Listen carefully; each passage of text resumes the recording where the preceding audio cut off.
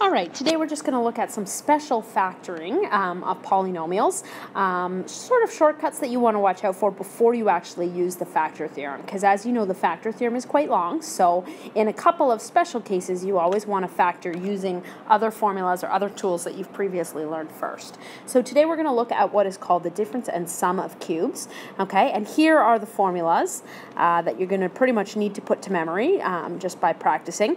You'll notice they're pretty similar, obviously, to the difference of squares, only this one can be both the difference and the sum because they are cubic. Okay, so we'll just take a look at a couple of examples of how we apply those formulas. Okay, so in our first example, x cubed minus 1, we're going to first have a binomial. We're always going to take the cube root of both terms, so the cube root of x cubed is x. The sign is actually going to follow, so whatever the sign is in the question, if it's a difference, then the same sign is going to be in our binomial, and then the cube root of 1 is 1. Then we're going to have our trinomial bracket, okay, where we square the first term, so we get an x squared.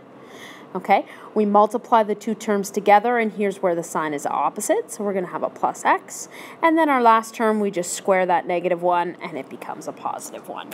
This trinomial right here will never be able to be factored further. That's part of the special formulae, so you don't need to worry about being able to go further with this.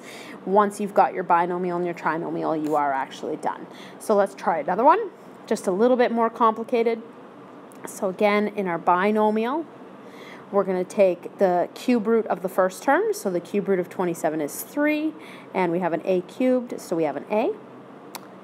Then the cube root of 125 is 5, and the sign, it's again a difference, so the sign follows. And if we open up our second bracket, we're then going to square the first term, so we're going to square 3a, so we get 9a squared. The sign is the opposite, so it's going to be a plus. Okay, we're going to multiply the two together, and we're going to get 15a. And then our last term, we're going to square the last term, so we're going to get 25. That's, of course, always going to be positive. And I think we need one more example here with a positive. That's an actual sum of cubes, because I just realized that we didn't have one. So let's do a number 3, and let's do 8x cubed plus 1. Okay, so again, we're going to have our binomial. We take the cube root of the first term is 2x. Take the cube root of the second term, which is 1. The sign follows. The sign is the same in the binomial.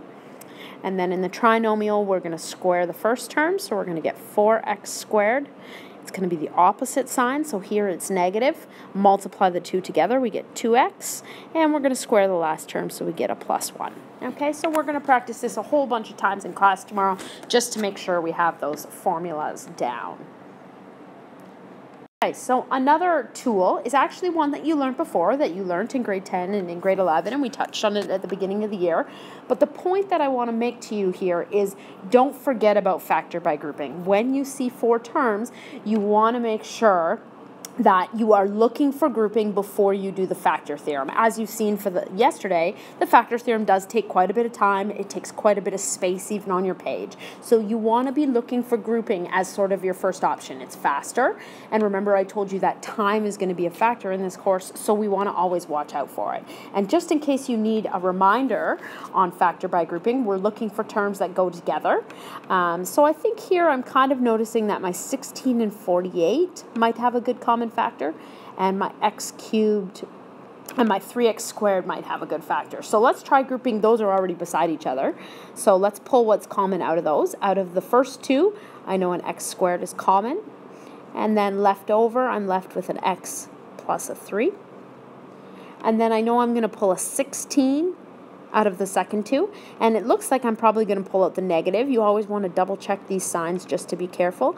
And that would leave me with a positive x and a plus 3. And that works out again because we want these two brackets to match.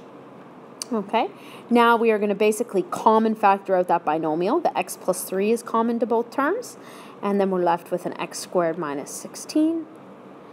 And of course, hopefully you can see that that's actually now a difference of squares. So we can actually take that one even a step further. So we have an x plus 3.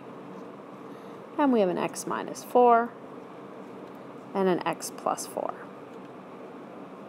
Okay, again, this is much faster than the factor theorem. Very, very important for us to understand. So tomorrow's class, we're just going to practice all kinds of these. I can give you ones with fractions and all kinds of fun stuff, but you just want to make sure that we're going to mix this in with our factor theorem questions so that you're looking for the most appropriate method. That's going to be the key. See you tomorrow.